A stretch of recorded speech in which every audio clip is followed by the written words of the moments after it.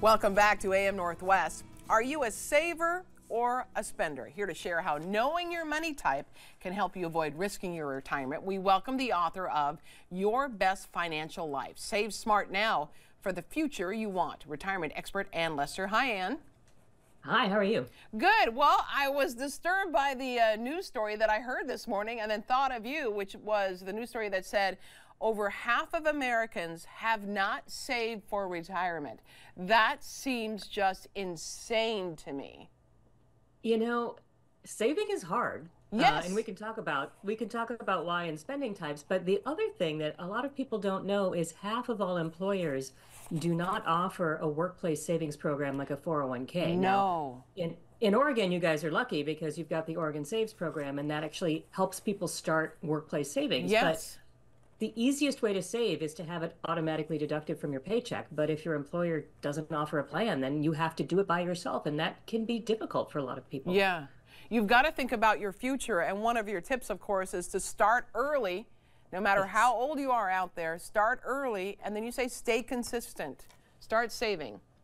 You know, people underestimate how magical time is. And time is, when you're in your 20s and 30s, your money is going to double every 7 to 10 years if it's invested in the market. And so if you've got your money that you invest in your 20s, doubling in your 30s, doubling again in your 40s, doubling again in your 50s, doubling again in your 60s, you're going to have 10 to 20 times the amount of money that you put away in your 20s waiting for you in your 60s. So it's really important to start early if you can.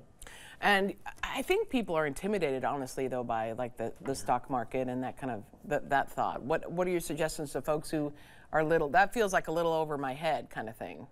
You know, I get so cranky. I mean, I guess I'm part of the problem, but I get so cranky with financial services professionals. That's why I wrote this book, because we, maybe I'm not a we anymore. They do it. Use language that, not on purpose, but I think a lot of people feel spoken down to, disrespected, confused. And it doesn't have to be that complicated. And, one of the great inventions, and I'm a little biased because I designed and built the ones that JP Morgan runs now, Smart Retirement Target Date Funds. But one of the great inventions over the last 20 years has been target date funds that can take a lot of the decision making out of your hands if that's not something you feel comfortable doing for yourself. So right. There's a great ton of innovations that let you automate a lot of this process, and that can help a lot. Okay, talk to me about then. You suggest, and I've heard this before because it's super important, diversify. You don't want all of your money in one thing. That is super important if you are investing in individual companies, and if you get lucky and time it right, and you can look at Tesla or Apple or Nvidia or any one of these, sexy stocks and think, boy, if I timed that right, I'd have so much money. Yeah. And we forget about the ones that kind of go in reverse. Like, remember Peloton? That was flying pretty high a few years ago, and it's not worth much now. Right. Enron, right? These, putting all of your eggs in one company's basket is dangerous. It's also a little bit dangerous to put all your money in one, I'm going to use some jargon, asset class. And by that, I mean stocks or large cap stocks, right? The largest 500 companies in the US are in the S&P 500. That's not a terrible place to put all your money, but you probably ought to have a little bit in smaller companies, some money in international stocks too. And that's what we say diversify. We mean spreading your risk around a little bit. And understand your tolerance for risk, because as we get older, our tolerance isn't what it used to be, right? So many things aren't what they used to be, but yeah.